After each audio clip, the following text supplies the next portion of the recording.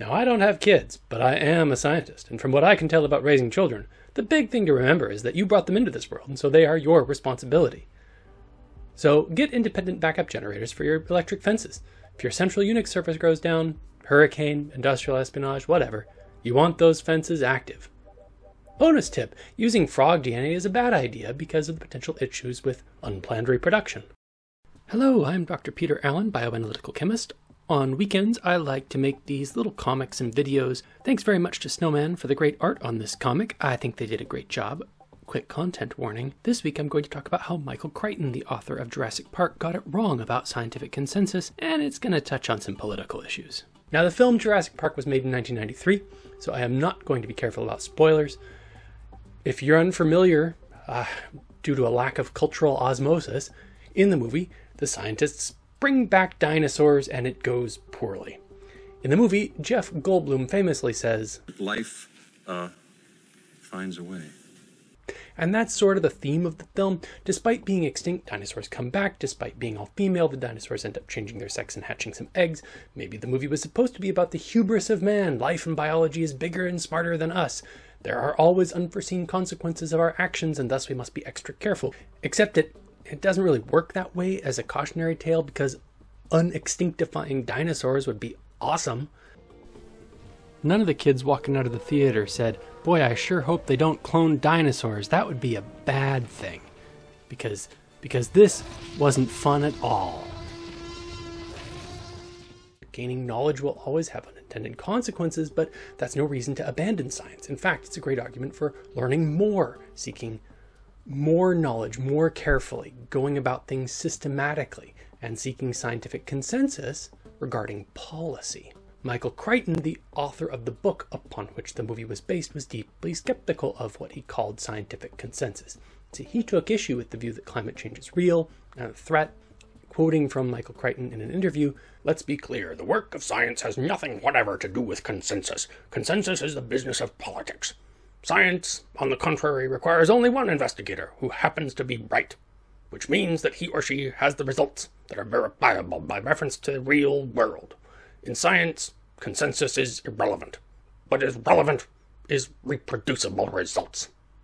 And look, up to a point, this is correct. Consensus is a rule of thumb, more of a guideline. But consensus is a mechanism for those outside the field to get some insight about what's going on inside a field. And yes, consensus is always secondary to the prime authority of experiment. But Crichton continued, "The greatest scientists in history are great precisely because they broke with the consensus." Now we're edging into misleading. Yes, the final authority of science is experiment, not consensus. Yes, scientists had to break with consensus to present truly novel theories, hypotheses, results. But problem one with this perspective is that it makes it seem like breaking with consensus makes you more likely to be correct. If you make 100 measurements and there's one outlier, that's not the most likely to be right. Get on all morning. How about that little fella? Well, that little guy.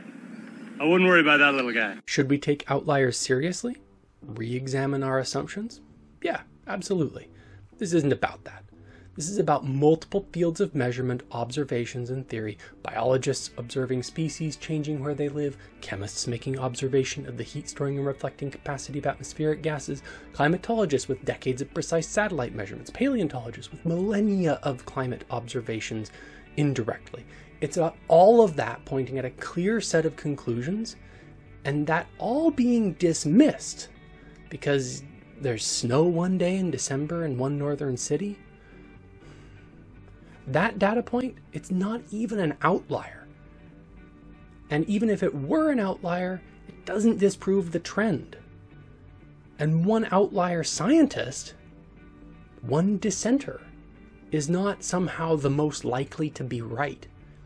Problem two, dissent is critical for the work of science, but consensus is helpful for making policy. And yeah, we're going to talk about politics a little bit. See, climate change is happening, and we should do some things about it. Take this proposition. If we continue as we are going, by 2100, most of the Florida Keys will be underwater. Now that's either true or not.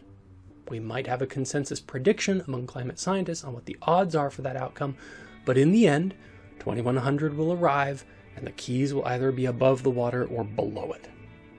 But right now, the people living there need to decide what to do, and they're probably not going to go get their PhDs in climate science. So for today, what rule of thumb should the people in the keys use to guide their policy? That includes their personal choices, like whether to sell their land to some other sucker and move away, but also collective local government policy. Should the town build piers instead of roads, invest in importing dirt and rock to build up the islands? The final authority, the measurement, the fact, the actual water level on January 1st, 2100, that will be obvious, but that will be too late to be of help in the project of living on the Florida Keys. The hell is that? Problem 3. The story of the lone dissenter is dramatic and it's appealing, but that makes it work really well for bad faith arguments. What's a bad faith argument? It's a sustained form of deception which consists of entertaining or pretending to entertain one set of feelings while acting as if influenced by another. It may involve intentional deceit of others or self-deception. Crichton's take on consensus has been quoted by people who do not believe in climate change and by people who do not believe in evolution.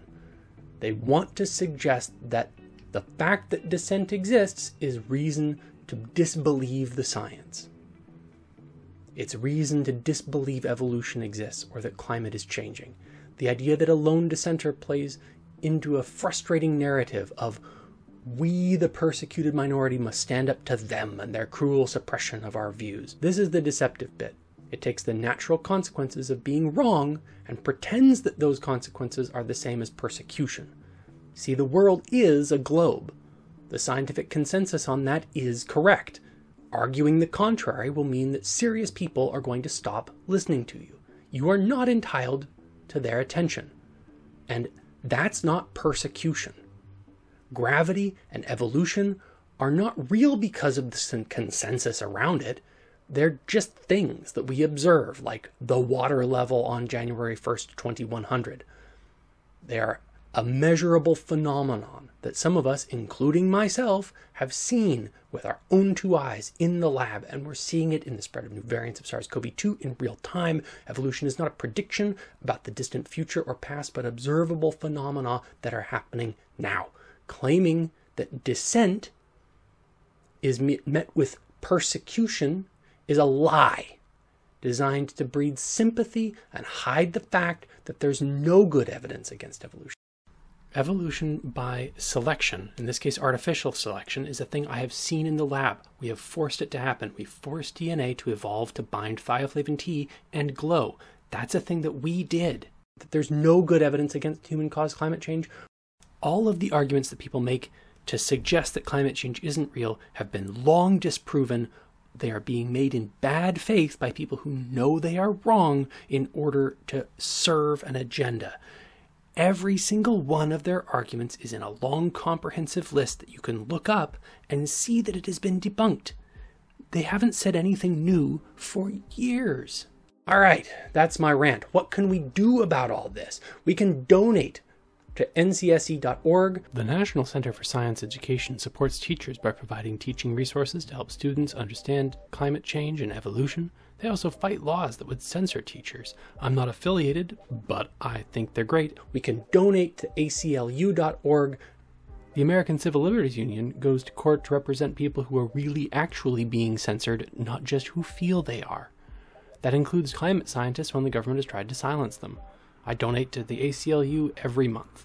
We can support local scientific education, including things like local science fairs.